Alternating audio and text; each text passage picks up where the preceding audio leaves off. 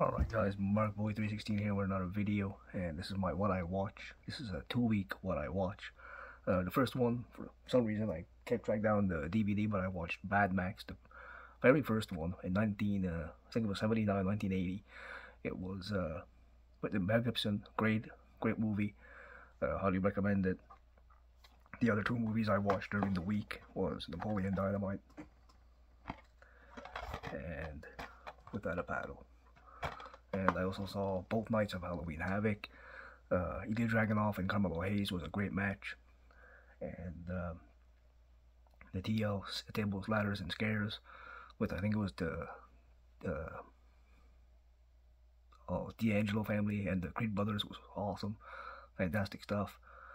There was Monday Night Raw, which Seth and JD McDonough had a great match. Two great tag matches, DIY and Imperium was a great match. And the match of the night was the Creed brothers against the Alpha Academy from Raw. Great freaking tag match. Awesome stuff. And pretty good episode of Raw. Ended up watching last night with my friends Todd and Nick. I ended up watching New Japan Strong. Power Struggle, I should say. NWGP. New Japan Pro Wrestling. Power Struggle. What a great event that was. Especially Will Ospreay and Umino, if I can say his name. Umino, I should say, the Red Shoes, the referee's son. Great main event for the US and UK IWGP titles. Great match there. And pretty good damn event. Match from top to bottom. Great stuff. The 6-man tag titles was good with Ishii, Okada, and Tanahashi defending the 6-man tag against TMDK, which was TM61 back in the day, and Zack Sabre Jr. So that was a great 6-man tag title match. Good stuff. I just wish TMDK would have won. Well, that was a good 6-man tag. Just some great stuff going there in New Japan. Was awesome. And ended up watching AEW with some good matches on there too for AEW, and we had new 6-man ROH tag titles. That was the Embassy defeated the Elite Young Bucks and Hangman Adam Page, so new 6-man ROH tag champs. So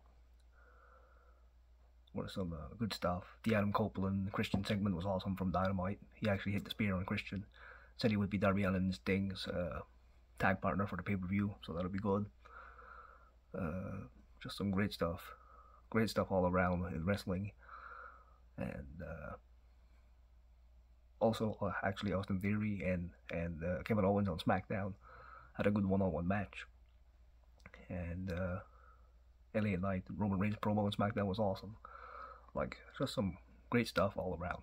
So, it's basically what I watched. Like I said, I watched Napoleon Dynamite, Without a Paddle, Mad Max with Mel Gibson, and yeah, a lot of wrestling pay-per-views, and some wrestling on TV. I did not see Crown Jewel, but I saw the results. From what I seen, it looked alright for a show. Logan Paul won the US title, and that was cool. And then they had LA Knight lose in a 20-minute match to Roman Reigns, which was the typical bloodline match. And Kairi Sane made her return, so that's cool. But yeah, other than that, this is MarkBoy316 with his What I Watch. Thank you guys for joining me. I'll catch you guys in the next one.